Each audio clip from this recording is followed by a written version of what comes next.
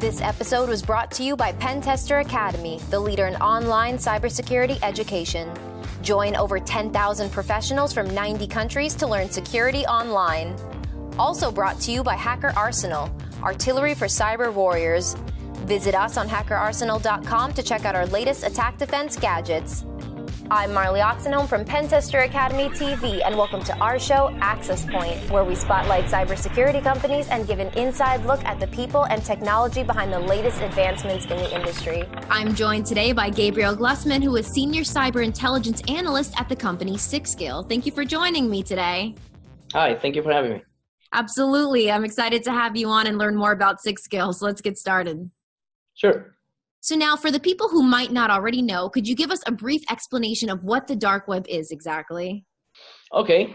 So there's a lot of, sometimes there's a little bit of confusion. There's a little bit of a blurred line between what people know as the deep web or people call the dark web. So the deep web is about 96, considered to be about 96% of the entirety of the content available on the internet. So I would say 4% is what is indexed by regular search engines, like Google, like Bing, and so on. And this is what most people navigate through in their everyday life. The other 96% is considered the deep web. And it's all sorts of things like the inside of your Facebook account, your Gmail account, things like content that is within corporate networks and documents and things like that. Now, then we have what's called the darknet. And in order to understand what is the darknet, we need to talk a little bit about cybercrime. And the thing is, in the last couple of years, I would say the last 10 years or so, cybercrime has become so sophisticated because of the security solutions that companies have developed to defend themselves from cyber attacks. It's become harder and harder to perpetrate some kind of an attack. So cyber criminals need to specialize. It becomes virtually impossible to know everything that a cyber criminal needs to know to be able to do everything from start to finish. So they need to specialize in certain areas and then partner with other cyber criminals that may be able to provide them different kinds of services. So this generates the need for them to gather in different communities, whereas it could be forums, it could be chats. We see them in social media. We see them in instant messaging apps like Telegram, like WhatsApp, and so on. So basically, what we consider the darknet is things that are on, it might be on the deep web, might be on the clear net, but we consider the darknet when we think about the intent. So everything that has criminal intent, for me, I consider it to be part of the darknet, and not to be confused, as I said, with the deep web. Got it. Okay, thank you. And now I'm wondering, how are attacks from the dark web different? Are they more dangerous to organizations? Yes, for the most part, yes. And the thing is, nowadays, every day more and more, there is more information being shared. The cyber criminals are training each other, so they gather in this communities where they train each other, they trade with each other, they make things easier for each other. So different kinds of cyber criminal offerings are becoming more service oriented. So you have things like fraud as a service, you have things like ransomware as a service, things like phishing as a service, where, for example, if I want to launch a ransomware attack and I don't have the technical knowledge to code my own ransomware or to even run my own infection campaign, I can simply just pay somebody else to do it for me and give them whatever target I want. And it's just a matter of hiring a service. So this is all happening on the darknet. It's all happening on these communities that we monitor, and it makes things much more dangerous because, again, it's a community. It's a living, breathing thing that's feeding off on and off of itself constantly. So without this medium of communication, obviously it would be much harder for them to do what they do. Yeah, absolutely. I agree with you. I'm wondering, do you find that most attacks originate from the dark web? I would say there are different kinds of attacks. Okay. So usually it's divided. It depends on what the intent of the cyber criminal is. Right. So and why, what is the objective? So for example, you have two different types of cyber criminals. You have the cyber criminals that are after a financial gain, Mm-hmm. and the cyber criminals that are fighting for some kind of ideal. So on the ideal side of things, you will find the terrorists, you will find the hacktivists like Anonymous. On the financial side of things, you will find all of the fraudsters, all of the ones that do the steal the credit cards, that steal the bank accounts, that work with the mule banking and wire transfers, phishing, ransomware, everything that where the final intent is to get a monetary benefit. Mm-hmm. So that would be obviously on the financial side. So when you see things, for example, like hacktivism and terrorism, you will see it happening a lot more on places like Twitter or places like Telegram, where they share different lists of proposed targets for different campaigns. And places, for example, they like Twitter a lot because it's very easy to spread a message. So in case of Anonymous, for example, they really like Twitter. In the case of terrorism, they're very, very heavily present on Telegram, because Telegram is encrypted. Nowadays, WhatsApp is also encrypted, but it didn't used to be. So they started and they stayed on Telegram, and we monitor lots of Telegram channels that are related to terrorism and terrorist groups. On the financial side of things, you will see them much more in the forums, in the chats. Okay. And there you will find things like people targeting healthcare records, people targeting financial institutions, people targeting, like I said, banks, credit cards. That is the most prevalent thing that you're going to find. Yeah, okay, that makes sense. Now, tell me more about your product, Dark Eye. How exactly does that work? Okay, Dark Eye is basically on the user side. What you see is a portal with a dashboard where you have a summary of all different sorts of alerts and notifications they can set up based on different queries and different searches. When you're setting up what is interesting for you. What you want to be monitoring automatically. On the backside, the way it works is we have our own proprietary crawlers that we develop in-house, and they go automatically to all of the different sources that we want to monitor, and they bring all of the information in-house. Now, the biggest advantage of that is that once the information is in our database, it's not lost. Even if we have the cases like we had the case last year of marketplaces like Alphabet and Hansa that are taken down by the authorities, or if they do exit scams, those sources of information, those communities will be taken offline. But if we crawl them, if we brought them into our database, they still remain fully searchable as if they were still online. Nice. So once the information is in our database, it's processed by our machine learning and artificial intelligence algorithms, and all of the information is tagged with all sorts of different categories that make it a lot easier to navigate through and basically to cut through the noise and get to the relevant information much faster. Very nice. Okay. And now, speaking of algorithms, I know Sixgill uses advanced algorithms and profiling methods. Can you go into more detail about how that works?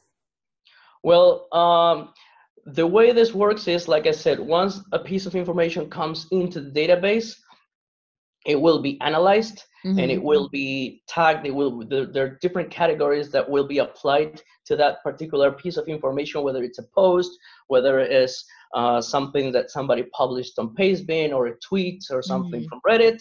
Doesn't matter. It comes into the database. It will be analyzed. And if, for example, it's talking about something related to healthcare, it will be tagged with healthcare tag. If it's something related with credit cards, it will be tagged with something with the credit card tag. And one single piece of information might be tagged with more than one tag, Mm-hmm. or it might not be tagged with anything. And the tags, we develop them, we assign categories, and we develop these tags having in mind things that might be relevant within the context of an intelligence operation. So, for example, if we bring a post from Pastebin and it's talking about something that it's just a piece of code that somebody shared to share with somebody else, Mm-hmm. that will remain in our database, and it can be searched through a regular keyword search. It just won't be tagged with anything, with any relevant category. At the same time, and one of the things that we do, and I believe it's quite unique to us, is we do a threat actor profile. So we look at the threat actor, at the individual that posted, and we do analysis on his social network, how he is interacting with the other actors in the community. Who is he replying to? Who is replying to him? What are the different times of the day and the different days of the week where he's posting more or less, and all sorts of things like that. And once you find something that is relevant, you can set up all sorts of different alerts that you can prioritize based on the content. We use things like natural language processing to identify, like I said, what are the posts talking about, and apply those tags. We also collect all of the images just like they are posted in these communities, and we run OCR on top of these images. So all of the text that is available on the image is also searchable through the search, just as if it was plain text, and that helps you prioritize the information. At the same time, we take into consideration things like, okay, this threat actor, these communities work based on a reputation system. So we take into consideration what kind of a reputation this threat actor has in the community where he is posting, so that we can determine whether this actor has a low credibility or a high credibility, or if he was singled out by fellow community members as a scammer, or if he is a highly reputed actor that really knows what he's talking about, or is selling really good quality merchandise of whatever he's selling. So all of this is taken into consideration, and one of the things that we do is we apply a general score to each actor, so that depending on the piece of information that you have, you can look at who it comes from and have some sort of idea of how much you can take this seriously or not. Nice. Yeah, that is a really cool way of looking at it. I mean, like you said, sometimes the best way to infiltrate is right from the inside, and to be able to know what his reputation is in the community. That's huge. Very cool. Okay. Now, I'm wondering, so if you do come across chatter on the dark web about a potential attack, what exactly are the next steps from there? Well, first of all, it depends on what we find. There are different procedures depending on the nature of the finding.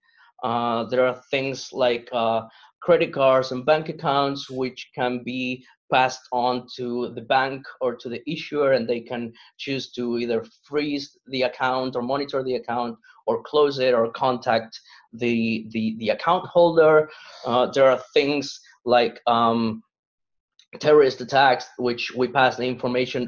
When you see terrorist propaganda, or they are proposing to do some kind of an attack, obviously we pass that information on to the relevant law enforcement authorities.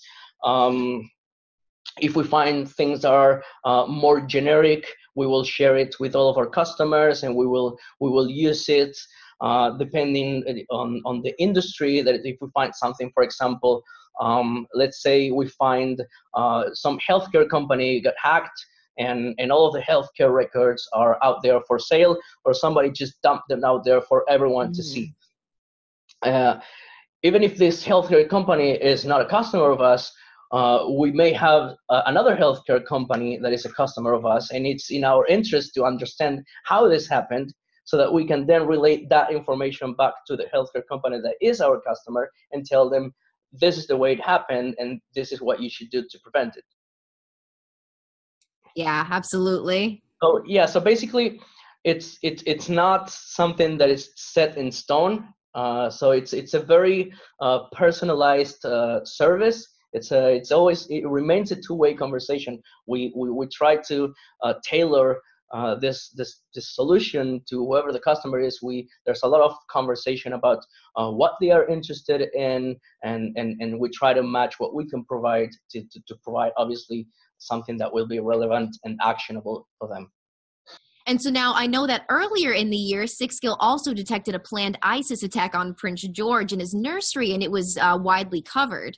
Now I know that that's huge. How did you manage to detect that, and what did the process look like?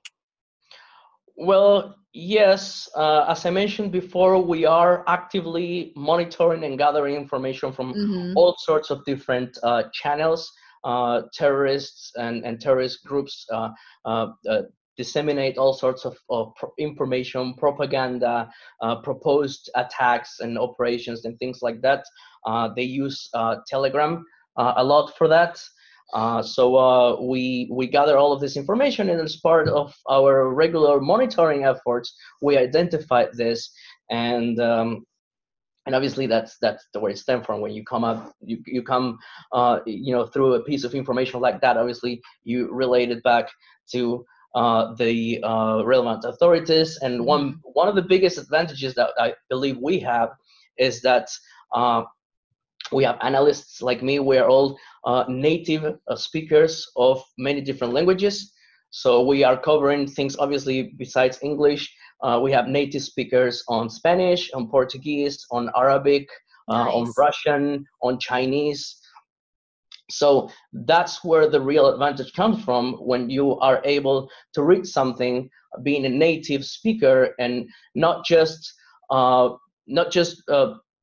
reading literally what is being said, but also taking into consideration the local slang, things like the cultural environment and the surroundings, and things that might influence the reasons why people may be saying one thing or another.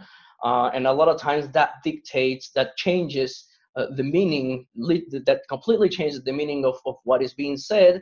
Whereas if you would be relying on things like Google Translate, you're not going to get that at all. Right. Yeah. Having those people on the team, they're able to pick up on all the nuances and, like you said, the slang. So that's a huge advantage, definitely. And now lastly, is there anything else that you'd like to highlight about the company? Well, first of all, we are still a rather small company. We're about to reach about 25 employees. So congratulations. Nice. Thank you. So even though I would say we are past the initial startup phase, we are still pretty much a startup. So there's a lot of family feeling. We all know each other. It's not like you're working with somebody who's maybe halfway around the world. And so that plays a really big part. And at the same time, you get the feeling that you're doing something that looks into the future, something that it's becoming more and more relevant every day, because as cybercrime evolves, it's basically a necessary thing to have some sort of cyber intelligence solution, because as we always say, it's not a matter of whether you're going to face an attack or not. It's just a matter of when, and will you be prepared for it. So I believe that something like this helps you stay a step ahead, and understanding the threat before it comes. It's the first line of defense. So you do get the sense that you're doing something that matters and that looks into the future, and it's exciting. And at the same time, when you talk to people about it, they're like, "Oh, you're doing cyber intelligence." So it has a really cool factor too. I'm not gonna lie. Yeah. Gabriel, I agree with you 100%. Definitely. Thank you so much for sitting down and speaking with me today. I appreciate it. Thank you very much. Thank you very much for having me. Absolutely. Take care, and we'll speak with you soon. Thank you. Bye. Bye-bye. Also, make sure to subscribe to our YouTube, Twitter, and Facebook so you don't miss out on any of the latest cybersecurity news. This episode is brought to you by Pen Tester Academy, the leader in online cybersecurity education. Join over 10,000 professionals from 90 countries to learn security online. Also brought to you by Hacker Arsenal, artillery for cyber warriors. Visit us on hackerarsenal.com to check out our latest attack defense gadgets. Thanks for watching, and we'll see you next time.